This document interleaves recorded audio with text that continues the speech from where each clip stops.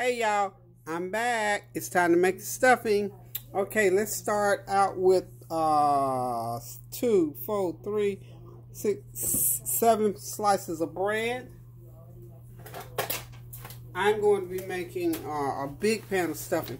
So I've already made my cornbread. I had to go ahead and get it in the oven. So I used 3 cups of cornmeal, my house archery cornmeal. That's how much I use. Y'all see I've already cut me a slice. You know, I love cornbread with buttermilk. I love cornbread with syrup. So I had to cut me a piece. I had to have a piece. So what I did was went ahead and cut me a slice and sat down and enjoyed it while it was still hot. As a matter of fact, it's still hot. I see the steam coming off of it. Let me just say this right quick too. Some nice, wonderful person sent me this beautiful food chopper.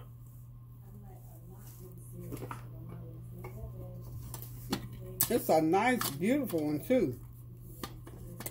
I haven't even tried to use it yet. Let me see. Matter of fact, I just took it out of the box. So I gotta figure out how to use it. But I don't know who sent me this. It's a KitchenAid. It's a beautiful KitchenAid chopper. Whoever sent it to me, please let me know who you are. I received it. It was in a box. And it was just the machine. And that was it. So,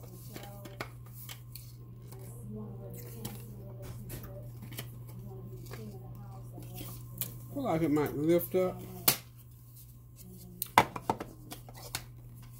Okay. I'm sure it lifts up. I guess I need to get the book. I don't want to break it. Anyway, it looks like a very nice food chopper. Now that's how you press it down.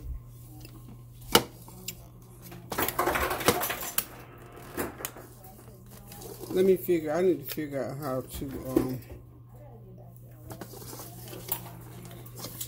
get it open. I'm so heavy-handed, I'm scared to push it hard. But anyway, this is it's a good size one too. So, I am going to have to get the thing. And you can tell, I haven't had a new food chopper in the last 10 years. I see the little hinges this way. So apparently,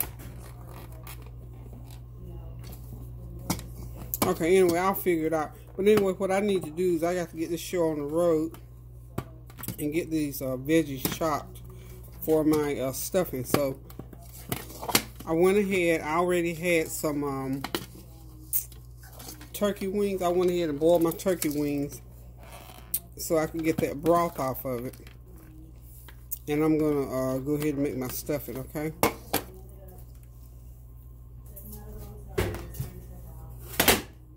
Okay, so what I'm gonna do, as soon as I figure out how to get into this chopper, hold on.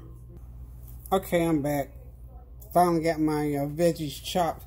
This is 1 large onion, 1½ large green pepper, 4 stalks of celery, and of course I've got my pan of cornbread in there. I've got the broth off of, it's going to end up being about 4 cups of broth in there. So this is going to be an extra large pan of stuffing because I got this big old turkey and I'm going to have to feed about 25 people off of it. So, this is another one of my do-aheads. So this stuffing is real simple to make. You got to make your pan of cornbread first, depending on what size. So you figure this, I use 3 cups of meal to make this pan of cornbread. And make the cornbread according to the directions on the package.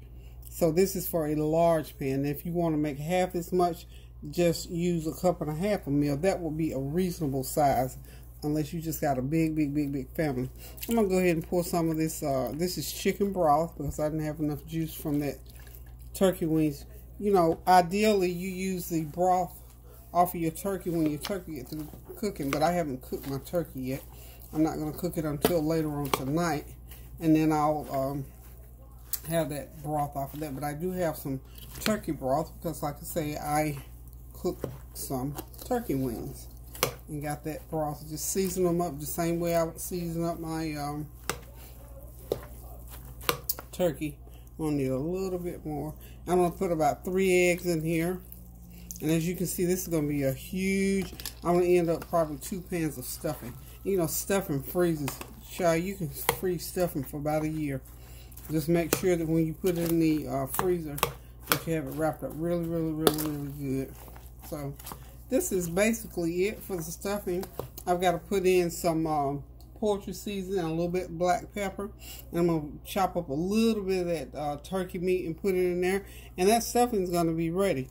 So, cornbread, you need bell pepper, celery, and onions. 3 eggs in this size. If you're going to use a smaller pan, then you put less eggs. So just say for this size, if you want to use a smaller pan, I wouldn't make any less than half of this recipe, because if you're going to make stuffing, you might as well go ahead and go all out and make it, because you can make half of this is still a big pan. So I'm going to get 2 full pans out of it probably. So hold on 1 second, I'll be right back. Okay, so I went ahead and put my teaspoon of black pepper in, and I told you 3 eggs. I mean, I misspoke. For this size pan, 4 eggs. Just beat them up really, really good so they mix in well. And we're just about on the last leg of the stuffing. Just make sure you mix it up really, really, really good. Remember, I had the bread in the bottom down there. You have to let it sit. I purposely let it sit for a little bit so that the bread will go ahead and mix in real good. But this is basically what your stuffing should look like. Oh yeah, and a teaspoon of poultry seasoning, or if you want to put sage, either one, or you can put both if you like. I don't like too much of that in there. You can put either or, but you need one or the other, or you can put both depending on if you like that sagey taste. Okay. And that's it. Like I say, this is going to make 2 pans of stuffing. Normally, if I was making a do-ahead, you can freeze this, or you can just put it right in the pan. So, in a few minutes, I'm going to go ahead and bake it tonight. That way, tomorrow, I'll just have to heat it up. So, you know, overnight, it's going to be okay. So, hang on, and I'll show you what it looks like when I get it. Now, let me just say this for y'all. Now, y'all know I'm going to get my hands in this to make sure all the lumps and bumps out of it, because I have that bread in there, and I want the bread smoothed out in there and all like that. And any of the crispy parts of the cornbread, I want that all blended in. So you may want to get your hands in there. Oh, and by the way, if you want to, you can put a cup of 6 of butter in there if you like to. If not, you don't have to.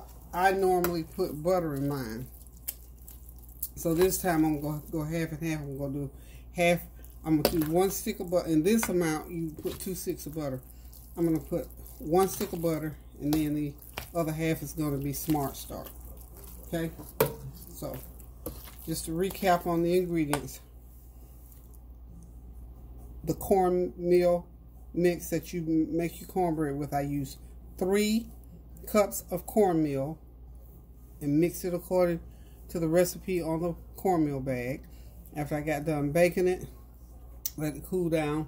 Okay, I ground up 1 large onion, 1 1/2 large green pepper, 4 stalks of celery, and then I put all my dry ingredients in there. A teaspoon of sage, teaspoon of black pepper, and you really won't need any salt in this because your broth was seasoned, and of course I had to use some extra chicken broth. And if you have enough broth left after you boil your turkey, wonderful. But I didn't make enough broth for that, but I needed some.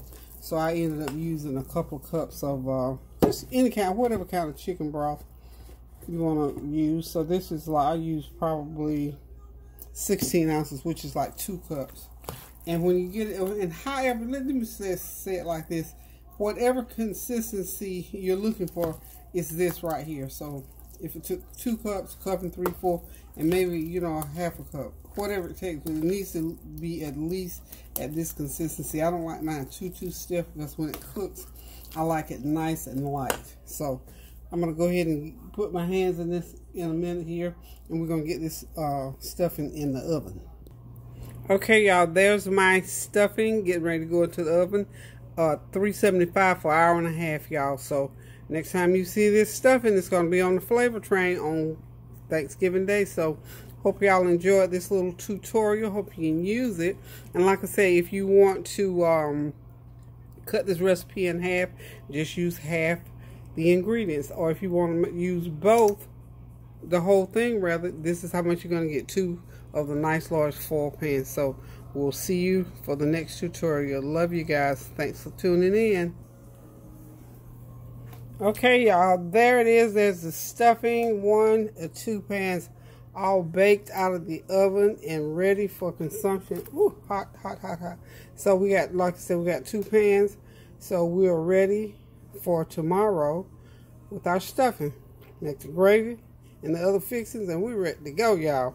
So, I hope you got that recipe down pat now, so you can go get that stuffing done. You still got time to get it done tonight, so you don't have to do it tomorrow. So, I don't know what I'm going to move on to next. I'm going to bake my pies, but I already showed y'all how to mix the filling.